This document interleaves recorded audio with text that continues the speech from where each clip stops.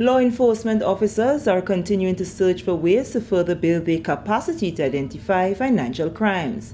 Members of the Royal Grenada Police Force, the Financial Intelligence Unit, Customs and Excise Department, Coast Guard, Drug Squad, Inland Revenue Department, and Criminal Investigation Department met at the Coyaba Beach Resort to discuss asset recovery and case identification. Facilitator of the one-day workshop, Jake Collins, is the program officer for Grenada and the Eastern Caribbean at the Bureau of International Narcotics and Law Enforcement Affairs. He said case identification is the backbone of asset recovery. We know that asset recovery is only effective if cases are properly identified. And that is the purpose of this workshop, to help build the existing capacity of law enforcement to identify financial crime cases and refer them to the ARD and Financial Intelligence Unit for further investigation.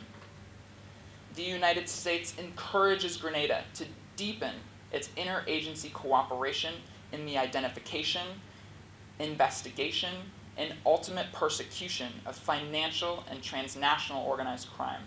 Commissioner of Police Edwin Martin said that over the years positive strides have been made, but more can be, with all hands on deck with collective strategies. I am convinced that our potential and successes in pursuing civil asset recovery can be quadrupled by harnessing the power of the state investigative mechanism. Here I speak specifically to stronger collaboration between Inland Revenue, Customs, FIU, and the RGPF. Colleagues, Grenada's overall approach exemplifies a willingness to position our nation as a leading jurisdiction in asset recovery.